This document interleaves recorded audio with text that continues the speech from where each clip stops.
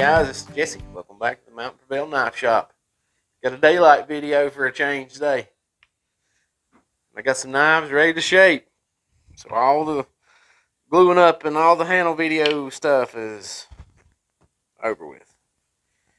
Before the video started, I took the liberty of just cutting the wild ends of the pins off with the bandsaw.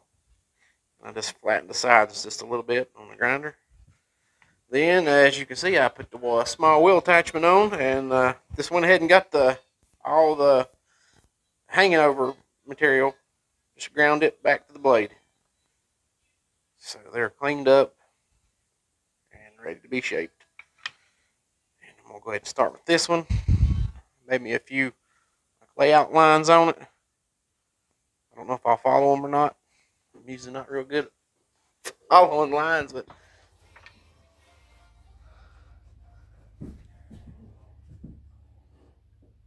woo! Yeah.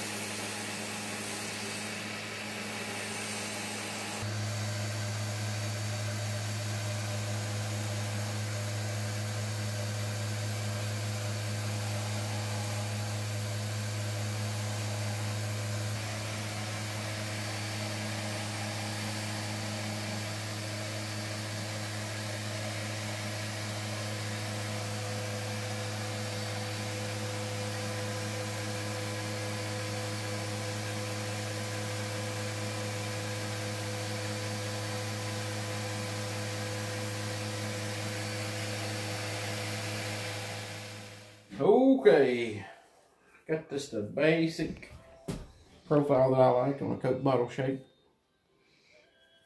Roughed out. And now I'm going to really bring it to life. Hang in there. Yeah. Hang in there. Tyler will spin you up a good, what's it called? Spin you up a good time lapse here. Alrighty.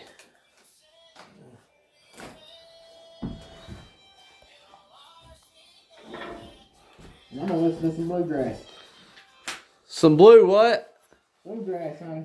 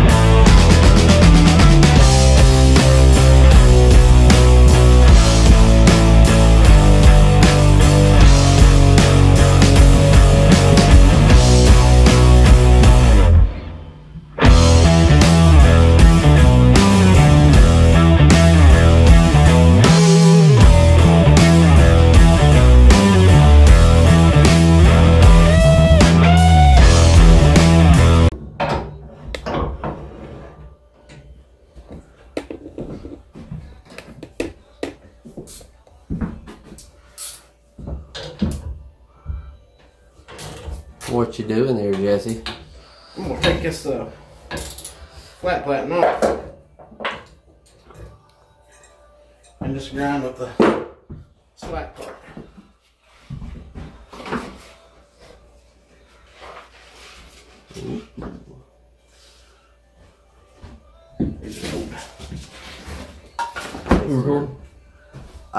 I mean, yes and no. Oh. We don't got to. I mean, I'm recording.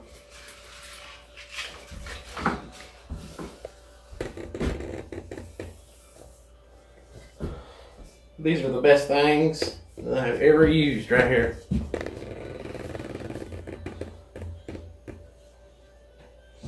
These things where they got that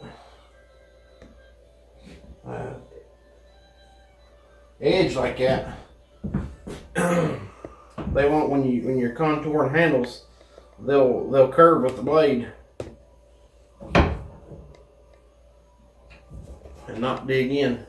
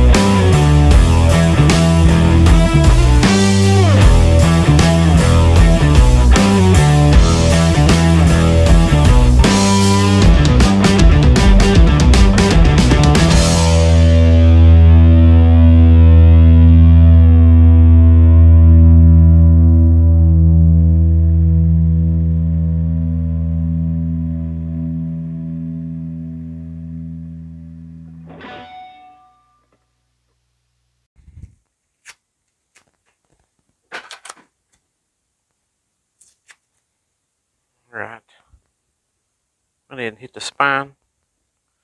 Took it back to 600 grit. Got all the lines going the same way on it.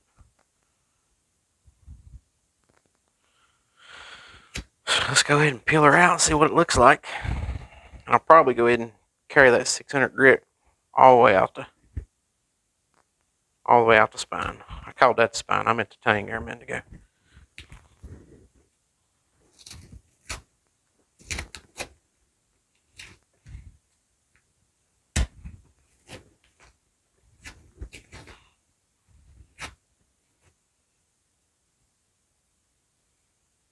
There she is, boys.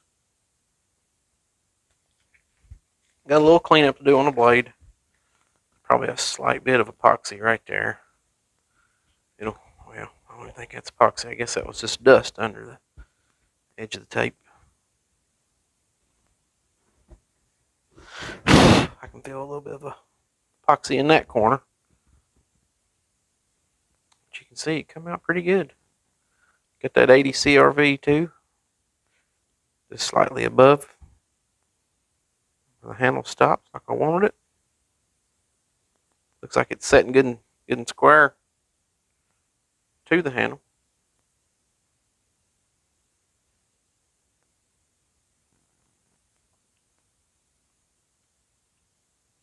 And ever since I heat treated and surface ground these things, I never I never really worried about cleaning the top of the spine of the knife, just because, you know, I knew that I was going to have to hit the tang when I put the handle on it. So I'll carefully right now just go ahead and carry them clean lines right on out it. Hopefully I'll not cut a finger off.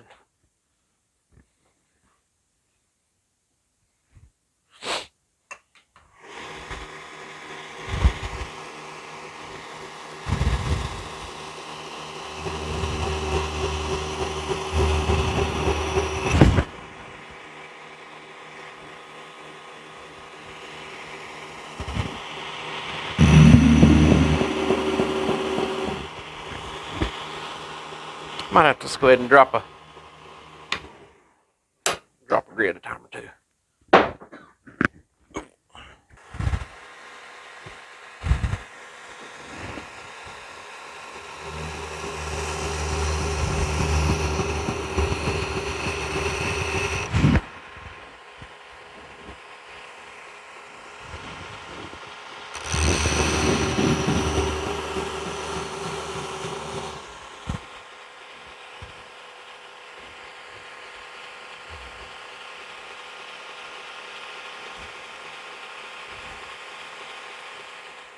All right.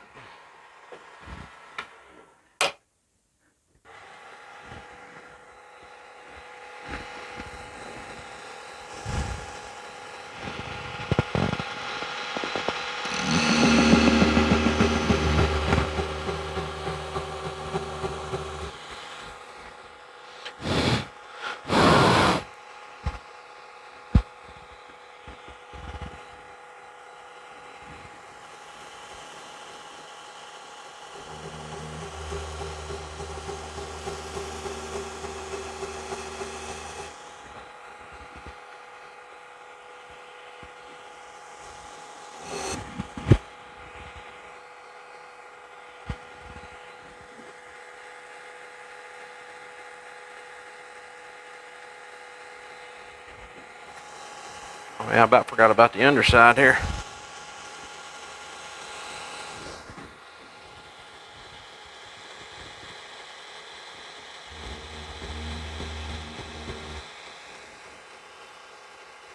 Let me show you what I'm doing real quick.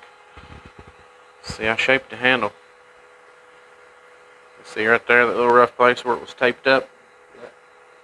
I've got to carefully bring it right up to the edge.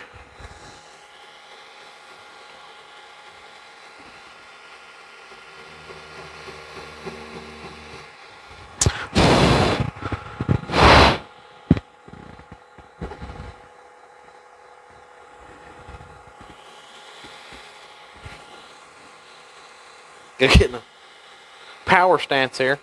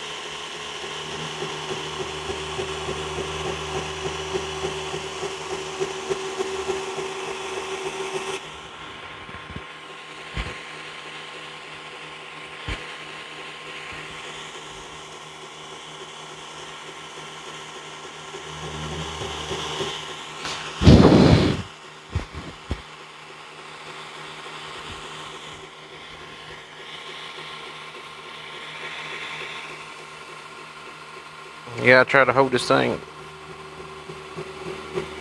as square as possible. Not cut yourself open. Yeah, not cut yourself. Got one little place here right on top of that handle. See, and there's round. And up there's got a little bit of a point on it. Try to dress that up real quick without touching anything else. I don't want to. Know what I mean? Yeah.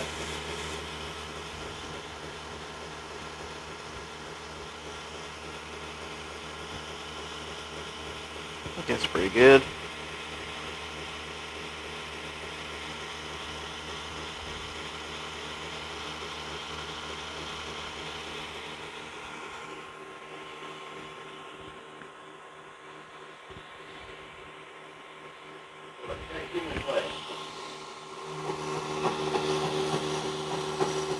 Yes.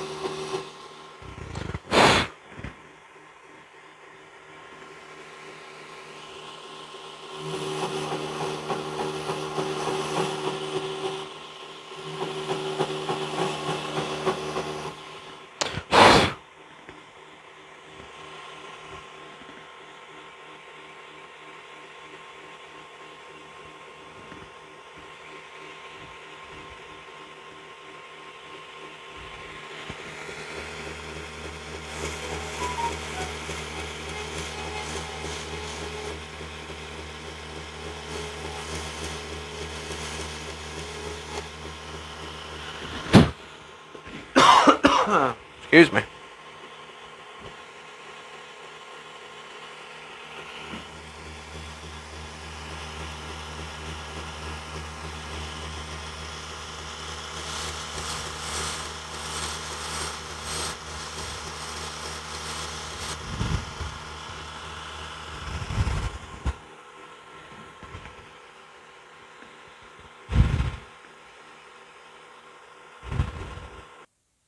Yeah, I can, but I'm gonna go clean it up a little bit.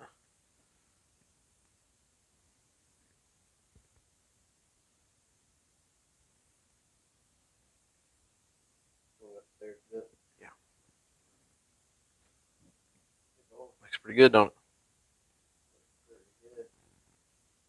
Feels good, man. I love that palm swell in the middle. I love how it gets narrow right at the end of the handle, man. Pommel there. It just feels so good in your hand. I like it. I like it.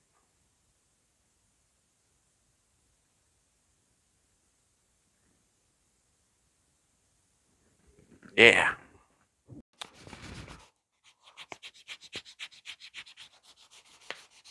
What are you doing there, Jesse? I'm sanding this thing a little bit. I'm hitting it with a little 800 grit. It's gonna round off a couple corners. That G10 gets a little sharp. These corners where it, where it rolls up to the top of the spine there.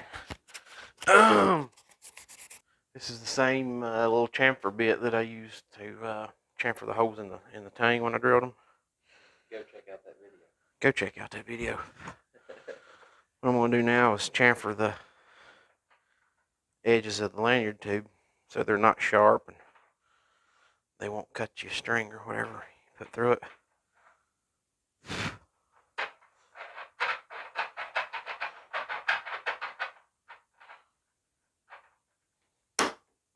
I don't know if you can tell or not. There's the one I didn't do.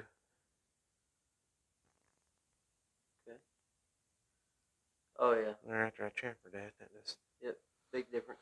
just knocks that sharp edge off of it. Quality. Quality, honey. Quality control. What grit you got now, Jesse? I got some 1500.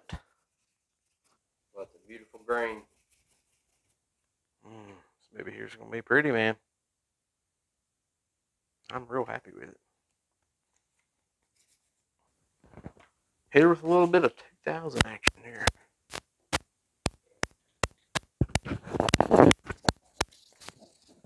They make a knife vise, and I really need one.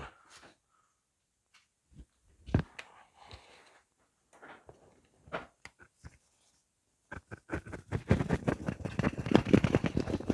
swear, about the time you get done with this, we can sell that on a Walmart shelf in a clam pack. Yeah.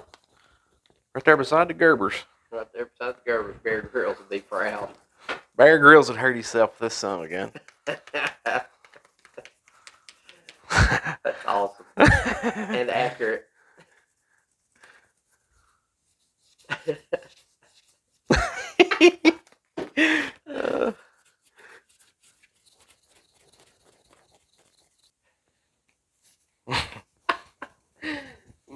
Bear Grylls.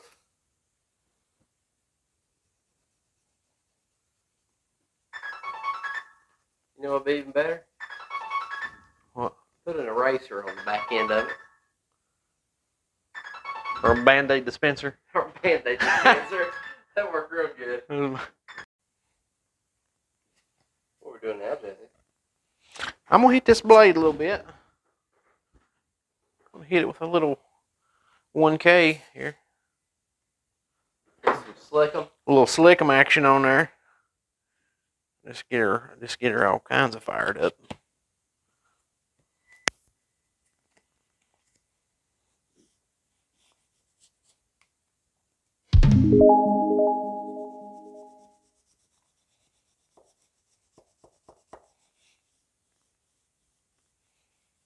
Like I said, we've did this once. But after the gluing process and that tape being on here and get all the residue off. Yeah, it just brings her back to the front. Don't take a lot. It's pretty daggone clean now. And where I sanded the top, sanding the sides back a little bit, that brings that 90-degree spine, that sharp corner back right there. Like I like to keep the spine at a good sharp 90-degree angle so that they strike a ferro rod like most people want them to. Like a good Bear Grylls knife. Like a good Bear Grylls special.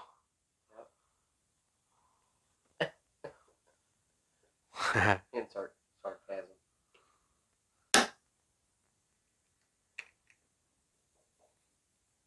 A lot of people, or a lot of other knife makers, really fuss about hand sanding. And it does suck if you got a whole bunch to do, like if you got a couple of days worth of this to do, but you're getting like to the end of the process here on these knives that you put so much time in. It's kind of a satisfying little thing for me, really. Yeah, no doubt. I like it.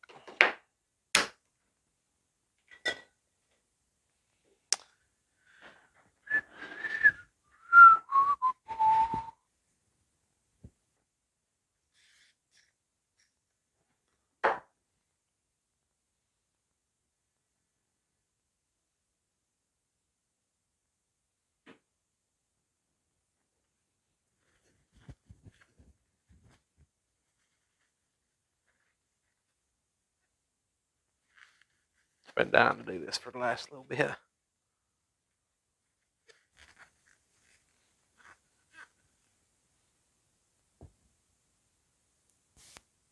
There she is.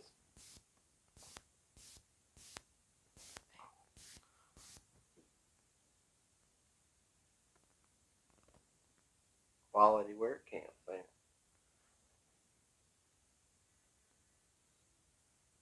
I'm pretty happy with it. Yeah. I'm pretty happy with it, man. Cool thing is, there's 4 more to go. Be real happy when you get done. Get to see all of them laid out.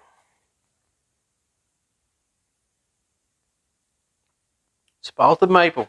Stabilized spalted maple. That is some pretty stuff.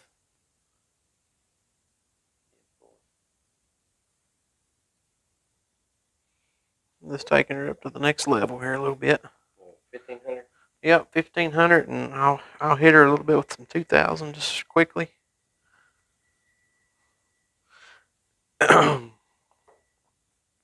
I'm not trying to get a full mirror polish. Well, Yeah, I prefer the satin finish. You know what I mean? Because there's no reason in the world to mirror polish these things. Because I mean, unless somebody just wanted it that way, because you know it's a knife to use. This is a working blade, ain't? You know what I mean? It's not really a. Although I want them to look awesome, they're not. I'm not making them just to be looked at.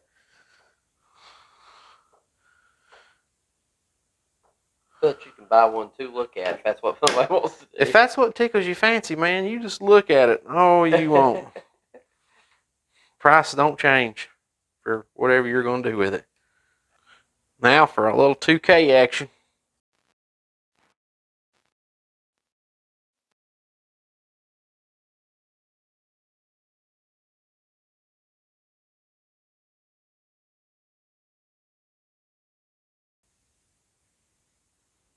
Slick them in your way? Yeah. I'm just trying to semi-hone this thing a little bit. It was plenty sharp before, but there might have been like a slight microscopic burr on the edge in this here. This is just a little 1200 grit pad. I'm just very lightly hitting each side a few times. And whatever burr was left from the grinder, it'll bring it on off. Oh, you took your charger off.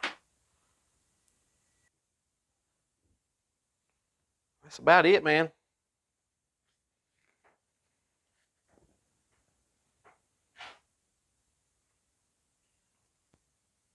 Give me a piece of paper right there behind you. That work? It worked. Yeah.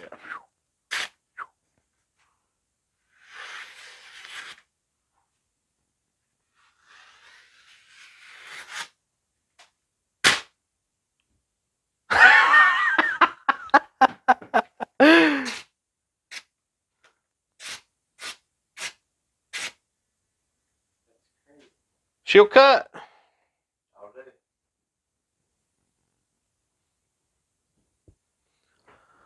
All right, guys. That's going to wrap her up here for this one.